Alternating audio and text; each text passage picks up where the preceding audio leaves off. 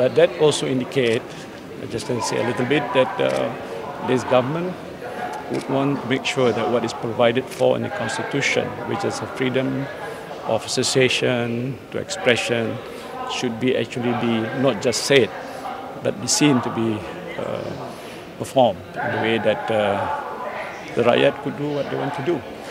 But while we want to make that easier, they still be guided by other laws.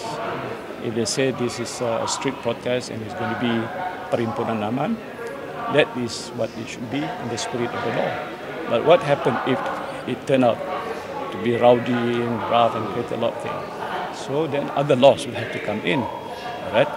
The criminal code, whatever provision of the laws, to ensure that there will be always peace. And if somebody goes against the law, other provisions of the law can come in.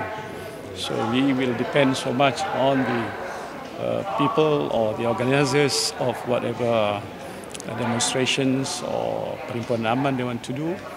We give them the freedom, which I think Malaysians should laud this move to make things easier for you. So we are now taking away the expression of street protest.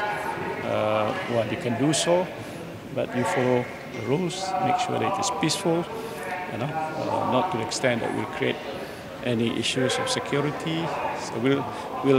So which basically means is much more liberal. It is more in line with the spirit of the Constitution that we will not want to restrict the freedom of Malaysians to do what they want to do, even in terms of association or expression.